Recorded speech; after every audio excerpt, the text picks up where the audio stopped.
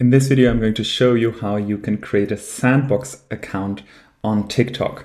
What that allows you to do is create campaigns, ads, upload videos, etc. without actually spending any money on real ads.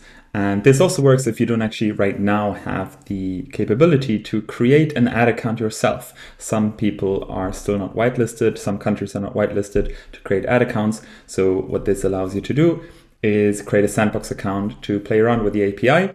So if you want to learn how to work with it, this is a good starting point. So let's go over here. In one of our previous videos, we created a demo application or an application. And for this demo application, I already created a Sandbox account. So I'm just going to go through the other one or just show you where you can do that.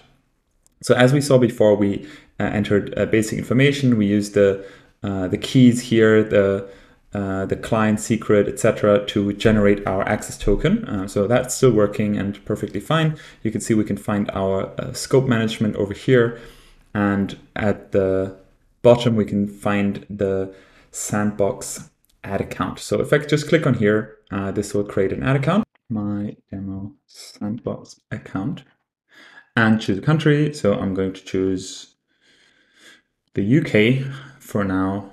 Let's use pounds as well, and London. And once this is created, we can get an access token over here. And let's copy that.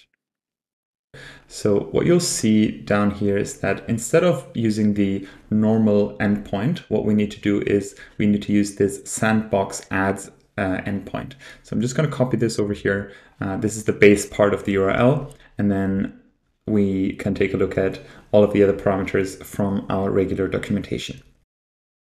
So there you have it. We created a Sandbox account, and this Sandbox account we can now use to create campaigns, ads, upload videos, etc., etc., and all the while not actually using any real money to run any real ads.